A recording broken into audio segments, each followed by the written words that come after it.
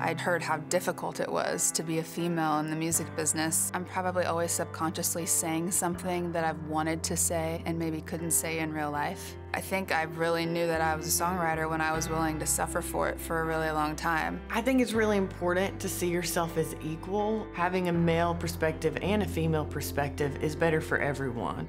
I think in any artist that we go look at, I don't look at gender. I really want something authentic and something honest.